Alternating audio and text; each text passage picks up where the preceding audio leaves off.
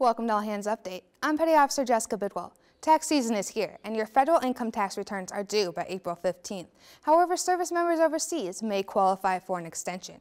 Army Sergeant Jesse Untalon has more.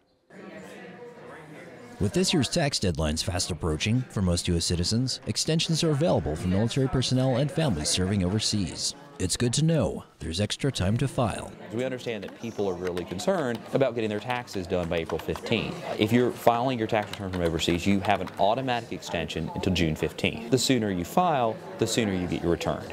Resources and information are available online at militaryonesource.mil, and tax centers are open across Europe, ready to lend a hand. But hurry, time is money, your money, and the clock is ticking.